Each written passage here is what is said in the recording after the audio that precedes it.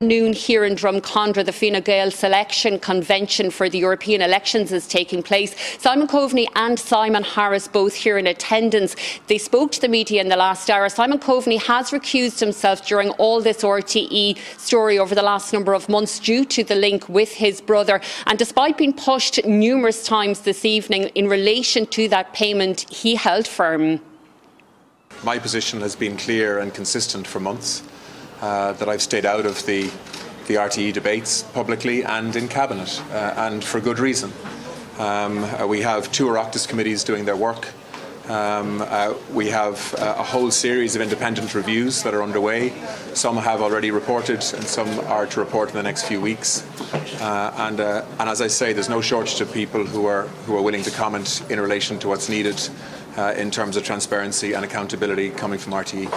I think it is important to say that there have been